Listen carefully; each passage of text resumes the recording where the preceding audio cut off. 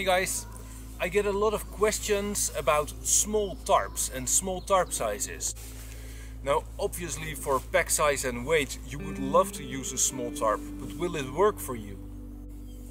Now I can give an answer saying, oh, it depends on your skill level and on your size and where you're going, whether you're prepared to place your tarp above the ground, like floating in the air, or you want it flush to the ground, etc, etc. Now it's good to make a mental picture of what you think you will do with the tarp. So instead of explaining everything, let me show you how I use it in practice, and then you can decide for yourself. Location, location, location. Check it out. Over there in the distance is Hogna, which I climbed today. Awesome. And I have a view of the whole valley, which I'll be hiking tomorrow that way.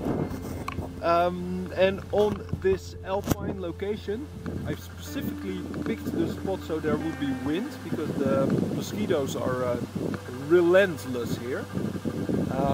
So I have a windy spot, but for alpine safety I have opted to do the modified A-frame. Another factor in this choice is the fact that I only have one stick, and as you can see there are no sticks lying around here.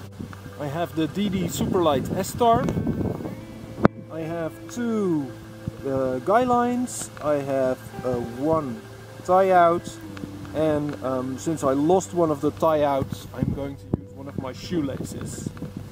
On the four corners of my tarp I've already pre-attached 4 tie outs.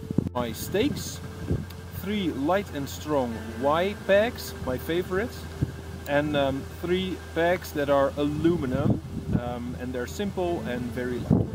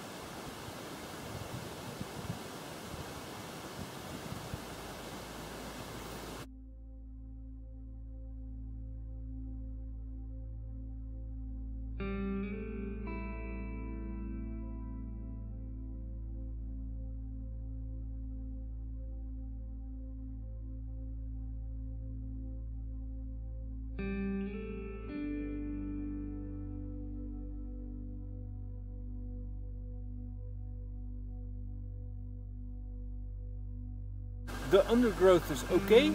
The stick marks the location of a roughly Papa Hiker shaped rectangular on the floor, and I'll be building the cave setup with the entrance facing the river.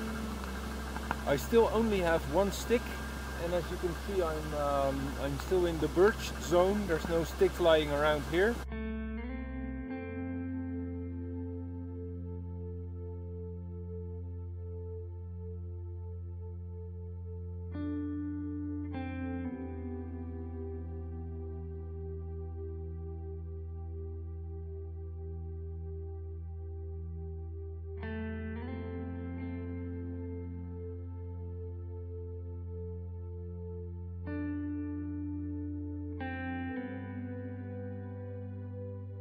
Seven minutes, not a bad time, including finding a handy rock because I was missing one stake.